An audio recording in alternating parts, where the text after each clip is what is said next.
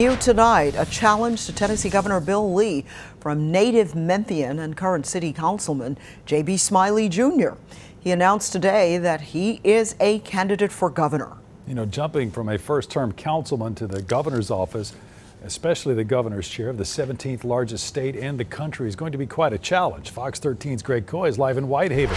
That's part of Smiley's district. And Greg, to beat an incumbent governor, first of all, you need money and you really need name recognition.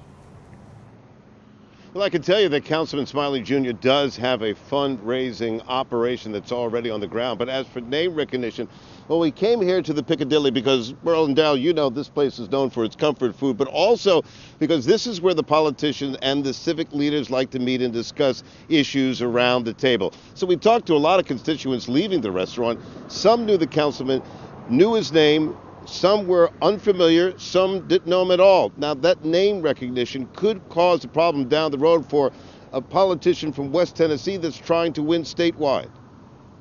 Come and go with me to a better Tennessee.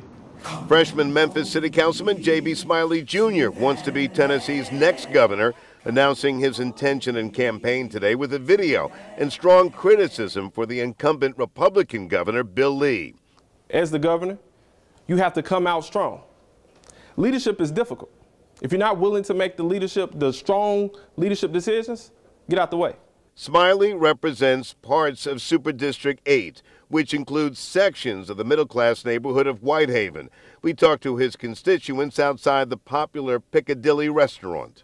I'd ask him what he's done as a councilman for Whitehaven. Before you decide whether or not you're going to support him for governor? Right. I really don't know who he is. Other constituents told me the councilman and Memphis native has their support. He's been doing good for the area, so I mean he can do much more if he was governor. Yeah, if he's the governor. This woman wondered if Smiley's higher political aspirations should wait since he was just elected to the council. That's his option if that's what he want to do, but I'd rather for him to be here and see what he can do for Whitehaven and other places around the city. Now that he's a candidate for governor, J.B. Smiley Jr. certainly is going to have to raise his name recognition. Also, he's going to have to raise a lot of money. We checked the state's election website. Governor Bill Lee, the incumbent, has more than $2 million in the bank getting ready for his re-election fight. Live in Whitehaven, I'm Greg Coy, Fox 13 News.